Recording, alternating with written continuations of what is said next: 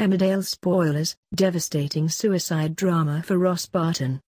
Things are about to get seriously bleak for Ross Barton in Emmerdale as he can no longer deal with the mental impact of his acid attack scars and makes an attempt on his own life. Fans have been deeply worried for Ross' state of minutes since those horrific events, and despite Pete trying his best to be there for him, Ross continues on his downward and self-destructive spiral. And things get even worse when a cruel prank pushes him over the edge. After hearing that the suspect in the acid attack is pleading not guilty, he is on edge and Pete's concern for him grows. Pete eventually manages to persuade him to join him at the pub, and a nervous Ross relaxes when a girl hits on him.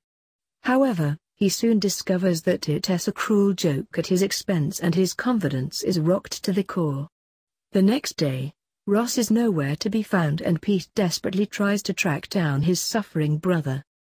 Eventually locating Ross' car, Pete is terrified to come across an empty bottle of pills and a bottle of whiskey and comes across Ross in a bad way. As Ross loses consciousness, a devastated Pete cradles him in his arms and wills him to survive this. Has he got to Ross in time, or is this the end of the line for the distraught mechanic?